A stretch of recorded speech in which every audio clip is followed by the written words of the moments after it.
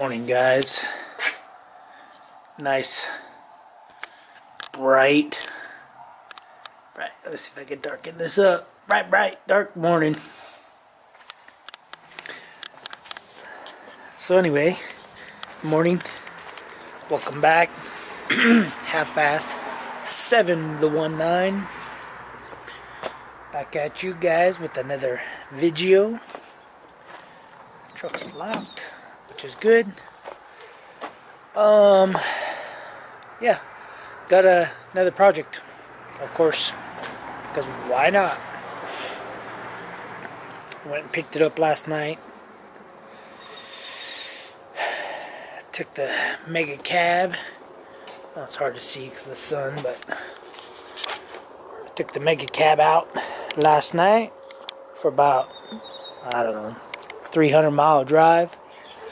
I do want to do a review update of the Ram Man locking hubs because I got about 3,500 miles on them. So, yeah, last night went and picked up the kid a bike. What do you guys think? How's it look? How's it look? Or how does it look?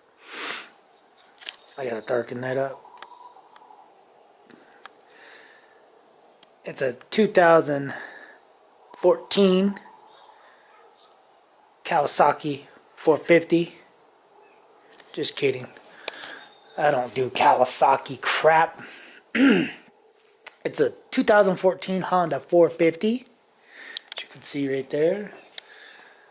2014 Honda CRF 450R with some green ugly plastics.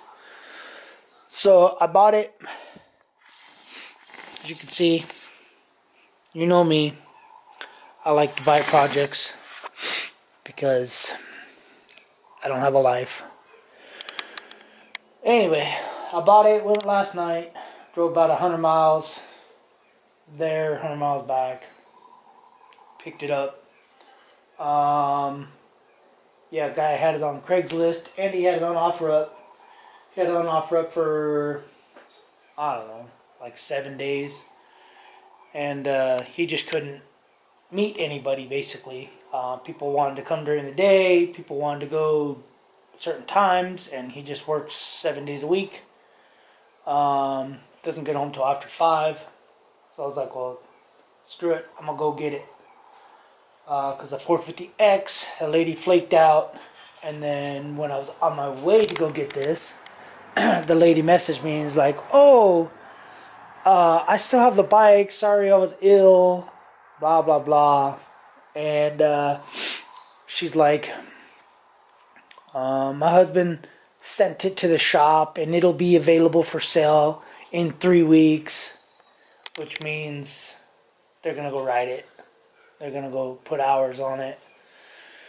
They're going to go do whatever. They're going to go to their camping trips and whatever probably for the rest of the year. Because to do a service on it doesn't take 3 weeks. Oil change, air filter, blah, blah, blah. But anyway. So yeah, I said, yeah, I'm still interested, which I'm not. But because she's a flake, I'm going to flake on her. I'm going to try to meet her somewhere. I'm going to try to set up a couple days. Just because she's stupid, or he, whatever it is. Alright, anyway, got this bike knowing that it needed a clutch. Said it needed a clutch is what he said on the listing. I messaged him, said, why does it need a clutch, or whatever. I forget what I said. Like, hey, I'm interested in the bike, yada yada. What's wrong with it? He says it needs a clutch. Clutch basket's grooved. And alright, battery died. Anyway, the clutch basket, he told me he said he put new clutches in it, and he said the clutch basket was bad, needed replaced, blah blah blah.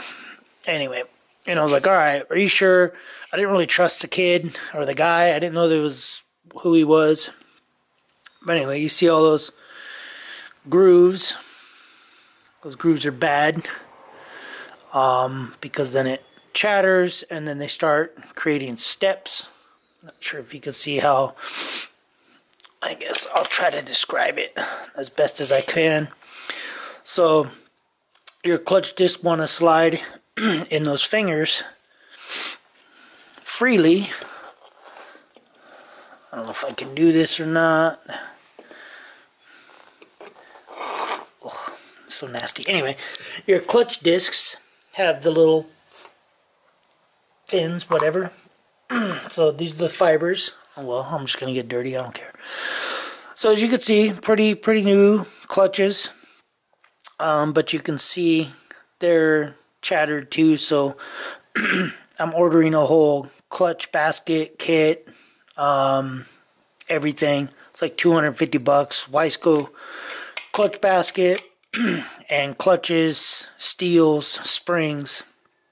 So as you can see, the steels, they ride on the inside drum. Let's see if I can't clean this up a little bit. So yeah, he said that the clutches were just replaced, which they look good. They don't look cooked. They don't look burnt. They're actually pretty good steels. A good quality steel. Oh man, I can't sit like this. So anyway, you got the friction and you got the steel. Obviously, they bite into each other like a clutch does. But anyway, let's get to this. So, I was telling him last night, I was like, well, you know, it's going to need new clutches. And he's like, no, it won't need new clutches because I just put brand new clutches in there. And I'm like, yeah, but if it's got what you say, then it's going to have damage on the actual clutches themselves. Not sure if you can see that. It's kind of shiny. Anyway, what happens is that these get fatter and they start riding inside here, and when your pressure plate applies pressure, it gets into these steps right here and basically makes it to where it won't disengage the clutches. So it'll be really hard, really like almost impossible for it to work basically. But anyway, yeah, the drum is fine. Everything looks good on the drum. The pressure plate looks good. Tore it apart last night. The kidding me? Everything in here. There's no chopping or nothing in here. Because this is where the steels ride. So the steels will just slip. But anyway, yeah, everything's good. It's really mostly just dirty. Everything's pretty nasty, and I think it's because this was getting so chopped up that the clutches wouldn't disengage, and so when he would ride it, it would just eat through the clutches. So, not to mention the metal. But anyway, everything seems to be good in here. I'll have to read the manual because this whole apparatus came out, which I'm assuming it should go in just the way I have it, which I'm pretty sure that's the way it goes, but not 100% sure. Ordered a new gasket. Ordered a new gasket. Water pump. Took it apart. Everything looks good in there. It does have a. He had a recluse clutch assembly in there, and he said he took it out because it was just a pain in the butt, constant adjusting or whatever he said. So he just left the clutch, that cover on, which I don't know if it affects it not having the recluse clutch or if it's factory. So we're gonna do all this, and hopefully that's not the problem, but I'm sure it's not. It's got to be the basket. So anyway, yeah, that's what we got. So I got clutch basket on order, clutches. The bearing's good. There's nothing wrong with anything. The only thing I didn't want is I didn't want a Wiseco clutch, but everybody seems to be back ordered on the Henson clutch basket, and since I figure it's my kid, he's not going to be, dumping the clutch and basically racing it. But yeah, so bike is, I don't want to say it's clapped out, but it seems to have aftermarket radiators, which are just like $150 radiators. The bracket seems to be broken on this one. Buddy at work said he'll weld it, but I might just order new radiators because the same radiator and the same hose kit and everything, I think I can get the whole kit and everything for like $105.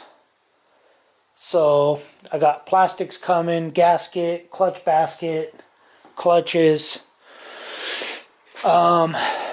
Fork seals are coming because the fork seals are leaking. These are air forks, which I didn't want, but it's just to go cruise. It says it's got Tusk wheels, Tusk impact wheels, which I'm sure are not the most expensive wheel out there. Doesn't really say the hubs, but, or at least it doesn't say on that hub.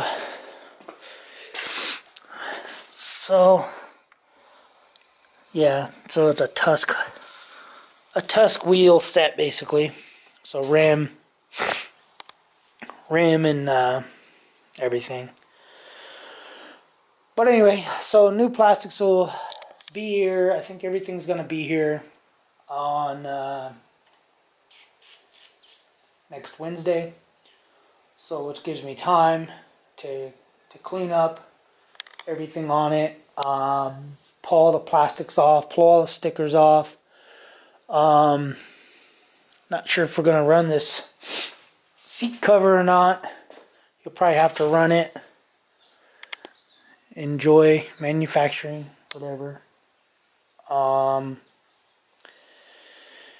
Yeah, I'm sure these plastics look cool when they're brand new, but these things are faded and baked and cooked. So those are going to come off. Stock exhaust. Stock exhaust looks a little bit bent on this side. Kind of wanting to go to a single.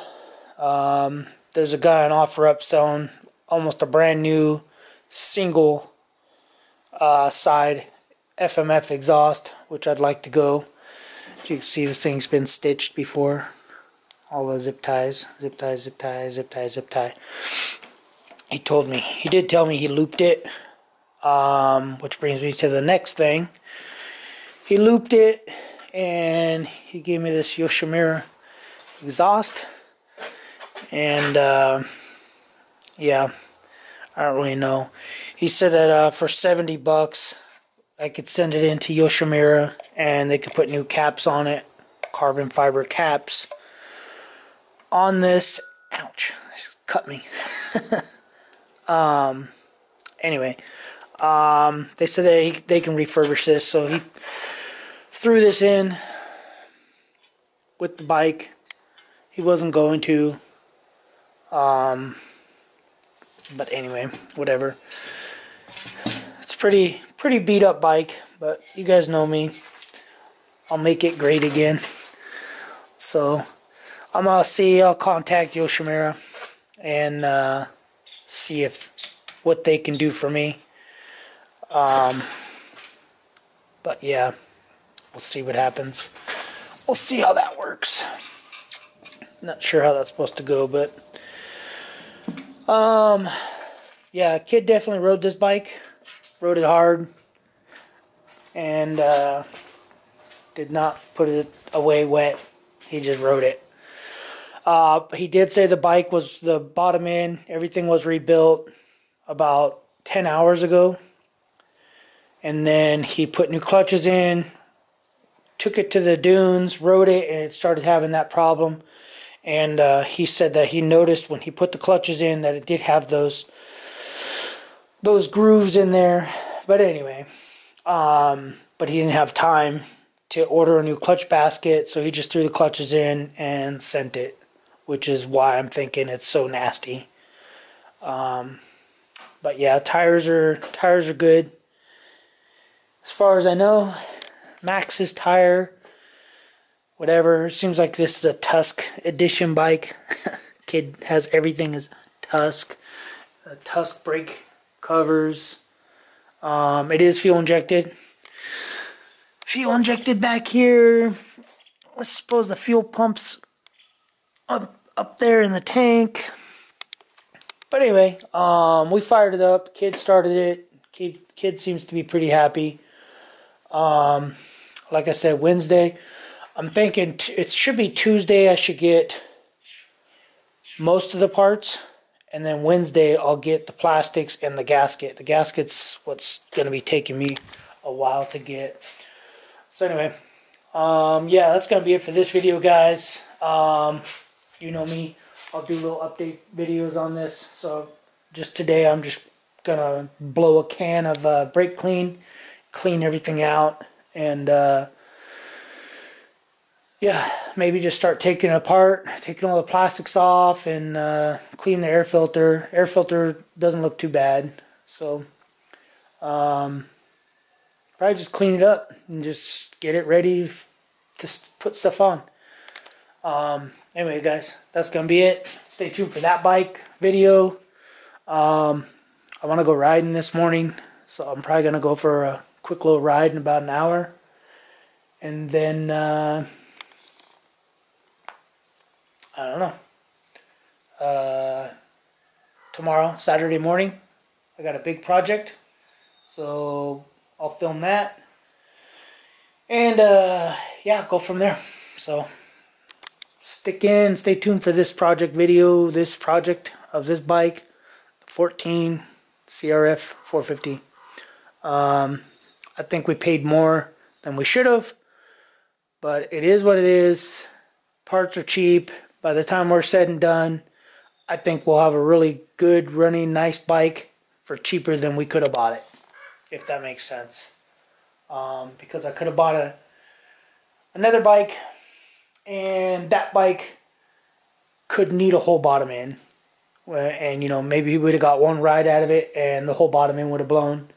Whereas this one, at least I'm going through it, and it's not too expensive. So, alright guys, see you guys on the next video. Peace out.